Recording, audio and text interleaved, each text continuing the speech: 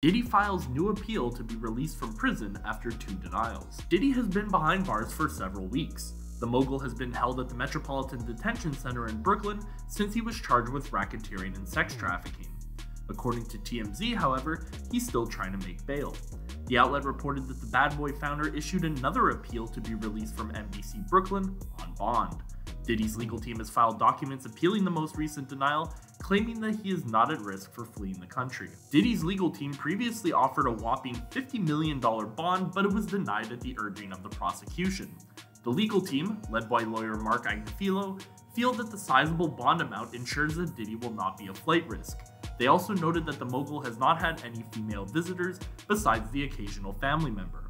TMZ reported that Diddy promised not to contact grand jury members and to continue looking for a buyer for his private jet. To further sell the prosecution and the judge, Diddy stated that he would agree to be subjected to drug tests on a weekly basis. Both of Diddy's previous attempts at posting bond have been denied outright.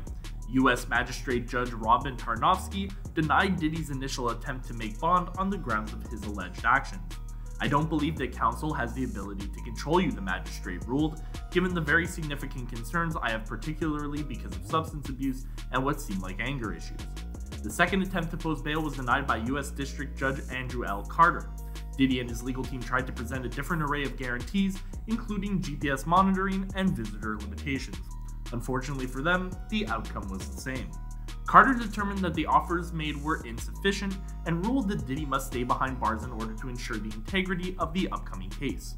Mark Agnifilo has been the most vocal member of the Bad Boy founder's legal team. After the second appeal was denied, he told reporters that he would not rest until Diddy was freed.